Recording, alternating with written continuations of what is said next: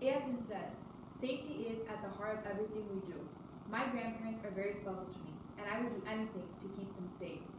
My grandfather, in particular, Nicholas Selakova, is currently 86 years old, and he recently lost his ability to drive.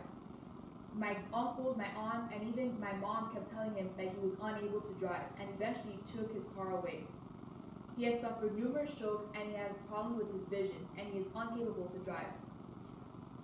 Today, many adults his age have these same conditions or worse, and they're still getting behind a vehicle and driving. According to the Institute for Highway Safety, 7,700 individuals that were older than 65 were involved in car crashes and eventually passed away. 270,000 of these individuals were also involved in the same car accidents and were treated in hospitals for their injuries. People over the age of 80 should not be allowed to drive. There are various problems that exist with these individuals driving.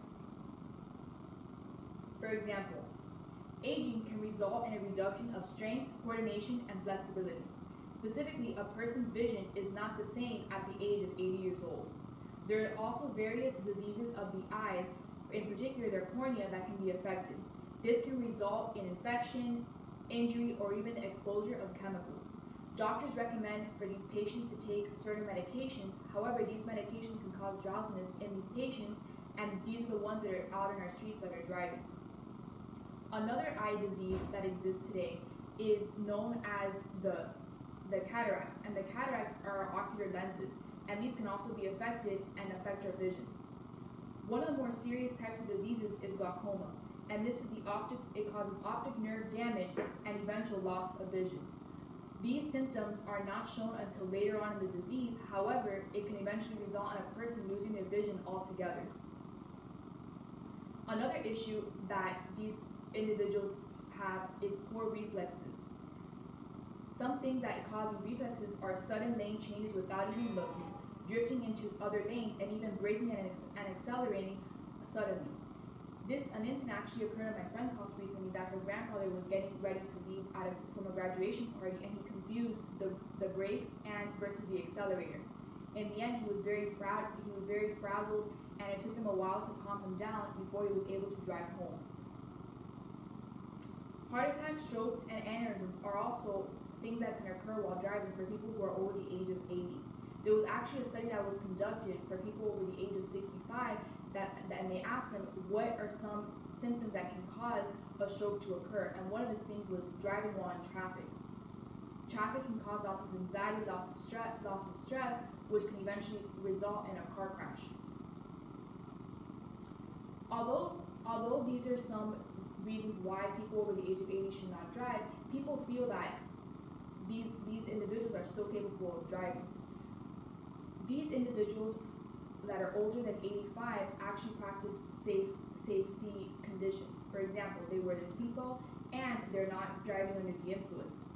In addition, people feel that by taking away their ability to drive, we're taking their form of freedom. And without this type of freedom, they're pretty much confined all day in their homes.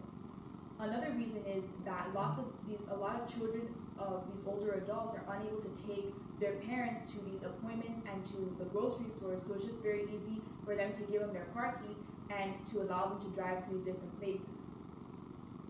Nevertheless, people who are driving over the age of 80 were very different drivers at that age compared to when they were in their 50s and in their 60s.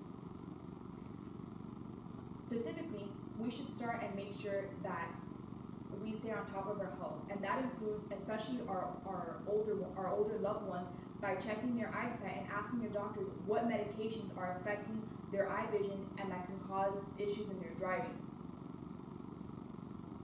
Plan of action. As I'm concluding my speech, I ask you guys, specifically my audience, to really take this idea of this homework that I'm sending you guys to follow.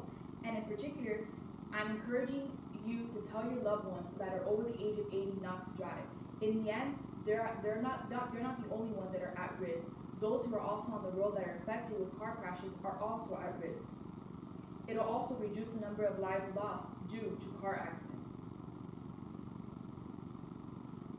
These three main points are very important when it comes to people driving over the age of 80, and this all has to do with great risk factors that exist in these individuals. For example, poor vision, poor reflexes, and even they have greater risk of cardiac and vascular issues while driving. People over the age of 80 should not be allowed to drive, and I encourage you to tell your loved ones who are over that age not to drive, because at the end of the day, we want our loved ones to have a fruitful relationship with our loved ones, and it would be such a shame if our loved ones pass away because they were behind a vehicle and we were not informed of the issues that could happen if a car crash were to occur.